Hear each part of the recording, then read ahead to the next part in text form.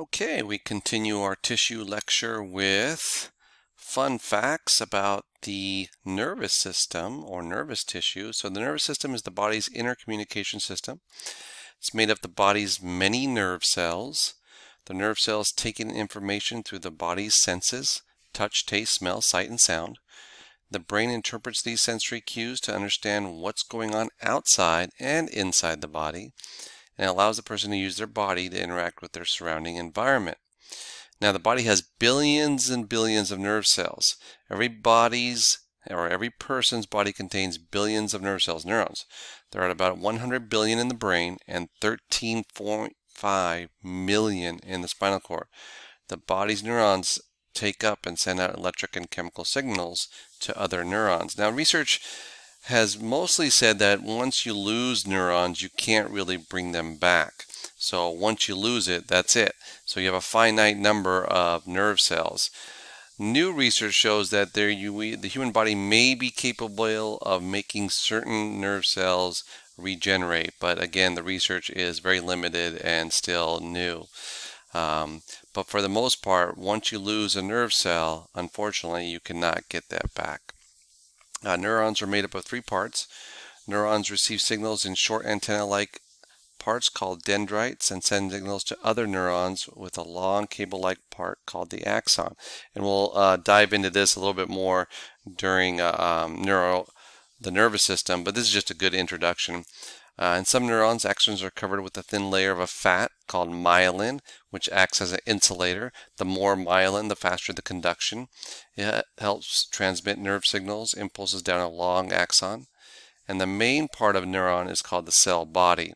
It contains all the important parts of the cell that allow it to function properly. So here's the nervous tissue, right? Like I was mentioning, here's the axon.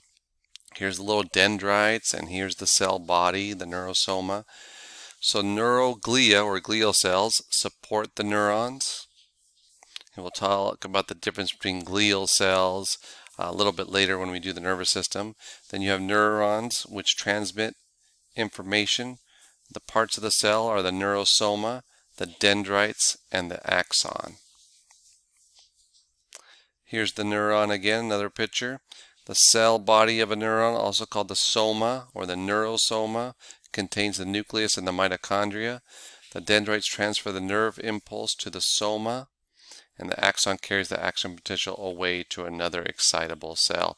And we'll talk about neurotransmitters, epinephrine, dopamine, serotonin, all that in the nervous system.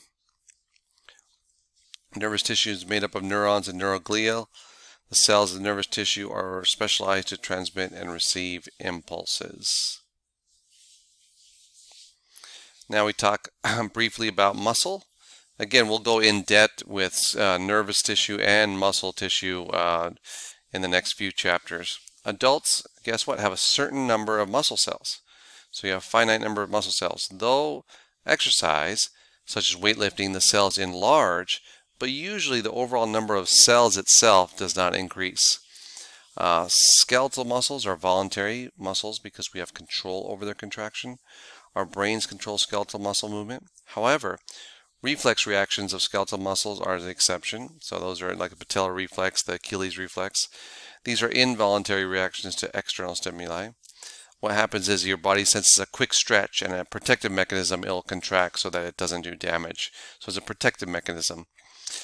Visceral muscles are involuntary muscle because for the most part they are not consciously controlled. And smooth and cardiac muscles are under the control of the peripheral nervous system. There's different types, 3 different types of muscle tissue. Again, skeletal, they have muscle fibers, they have striations, they're voluntary. Cardiac has cardiomyocytes, they have striations. The key feature is intercalated disc, they're involuntary. And smooth muscle, they have fusiform myocytes, they're non-striated, and they're involuntary. So knowing these characteristics and being able to choose them on multiple choices is really good. But they're all part of the one umbrella of muscular tissue.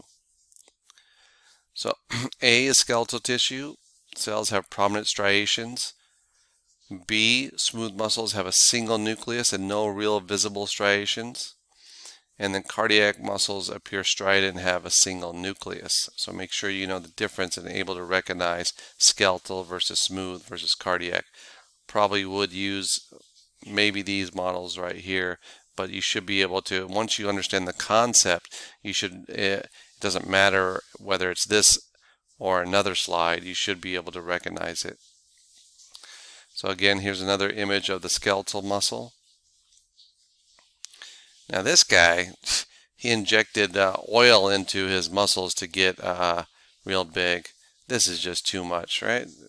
People are just dumb, crazy, right? I showed you this picture before, I think. But this guy, he injected oil into it, and he actually died from it because he went into septic shock. So this was in Brazil. Dumb. Here's cardiac muscle, right? The key is the intercalated discs. Here's smooth muscle, no striations. See the nuclei? Now you have tissue membranes as well. So you have a mucous membrane, serous membrane, cutaneous membrane, and synovial membranes.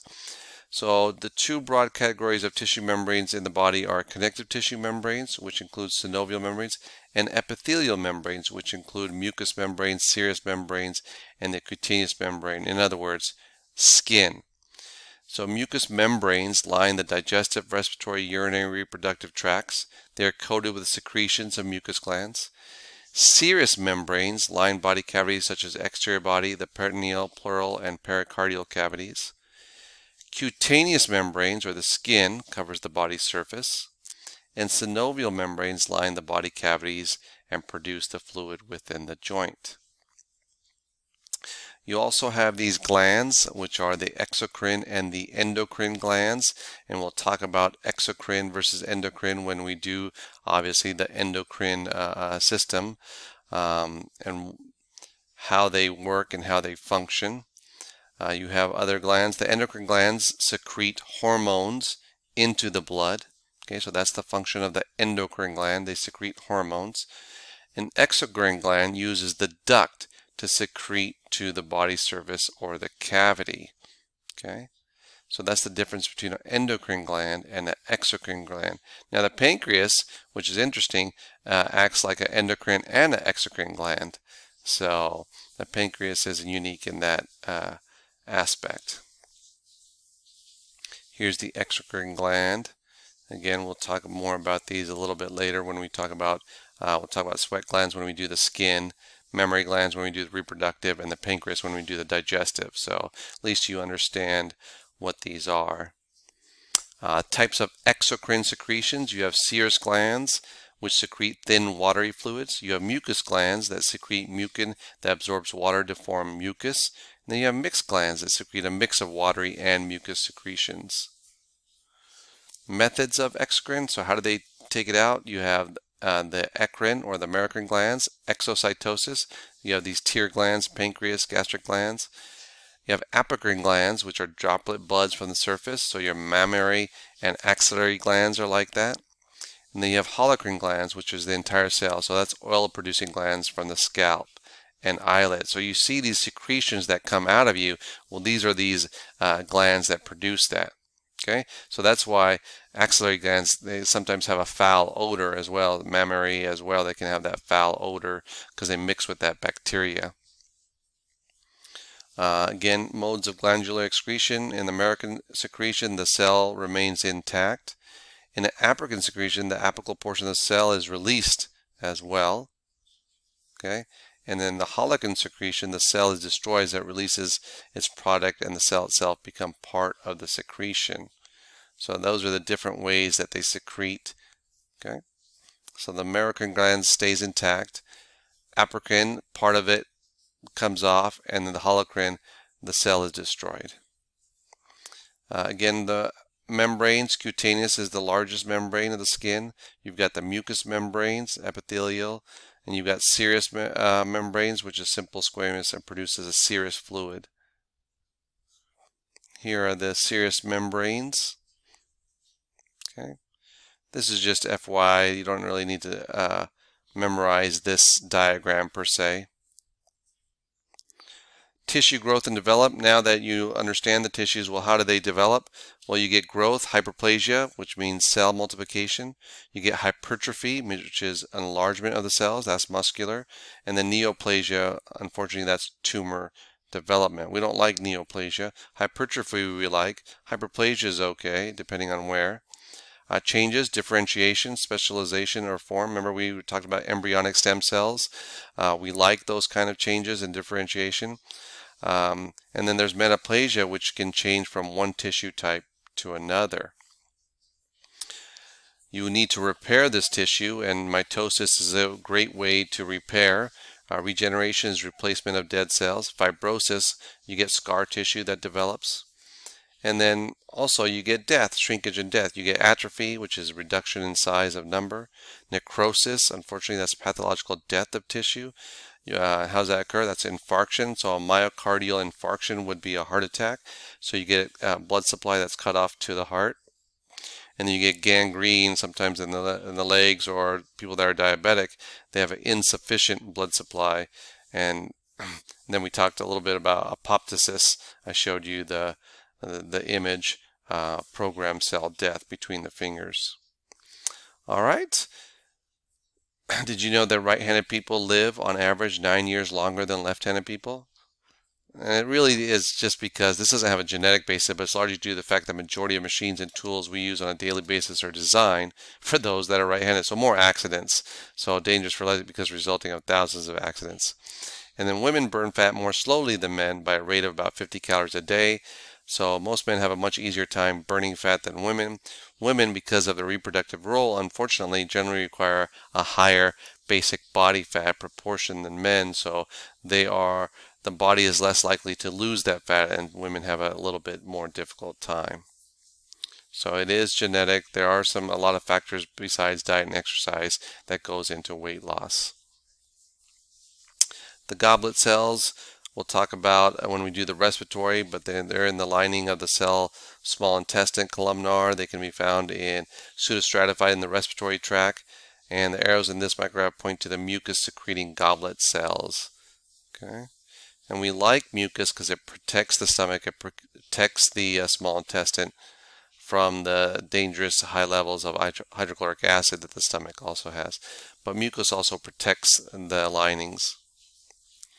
Then we'll talk about sebaceous glands in the next chapter. These glands secrete oils that lubricate and protect the skin. They are holocrine glands, and they are destroyed after releasing their contents. And then tissue healing, how does it occur?